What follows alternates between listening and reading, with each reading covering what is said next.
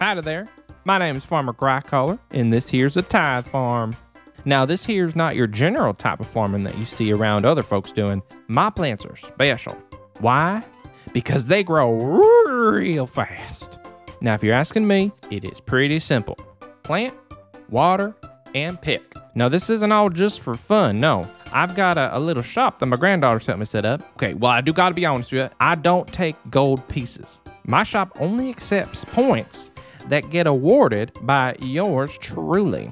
You get points each time you bring in a harvest, so I'll be keeping track for you. Now, just to rattle off a couple things that might interest you, I've got an herb sack, a little box to put all your seeds and such, and one of the best outfits. I call it the farmer's outfit.